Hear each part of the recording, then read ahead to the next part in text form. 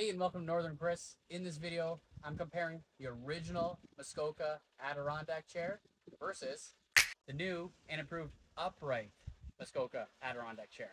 This is going to be a great video, so stick around until the end to find out which chair I prefer and why. So if you're like me, you have one of these original Adirondack Muskoka style chairs. They're very hard to get in and out of because they're sloped so far back.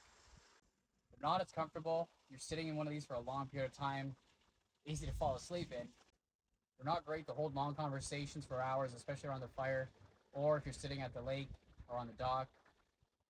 These chairs, they're very hard on your knees to get out of. Like, you gotta really push up.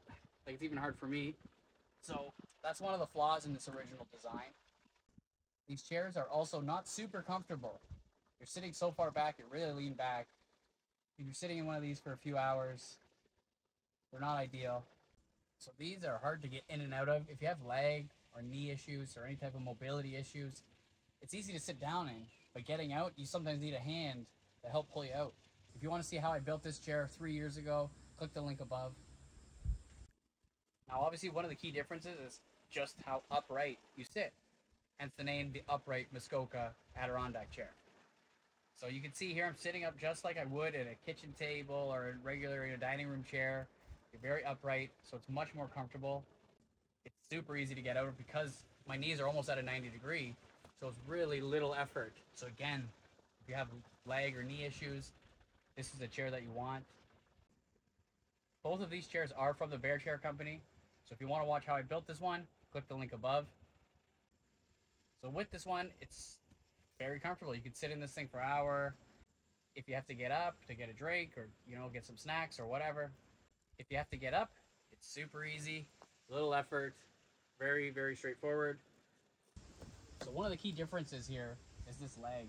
You can see it slopes right back down. So that's what gives the seat a really big dip or a big slouch versus this upright Muskoka chair. You can see it slopes back, but then you have this block here, which is about 4 inches high. So it just raises the whole thing up so you're not so slouched. So great build quality in these chairs. In conclusion, if I were to recommend one of these two chairs, the original Adirondack style or the new and improved upright, I actually would recommend this upright Muskoka chair. This was purchased at Costco. I could sit in this thing for hours, which I have around this fire. You'll notice a big difference as soon as you sit in it. That difference of 4 inches lifting the back up is just much more comfortable. I'd say it's 10 times more comfortable. So I do recommend this chair. Both of these can be purchased off the Bear Chair Company's website, so I highly recommend specifically this one.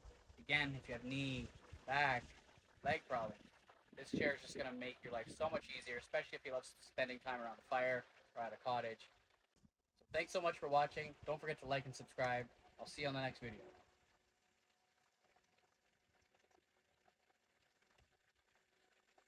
So my conclusion.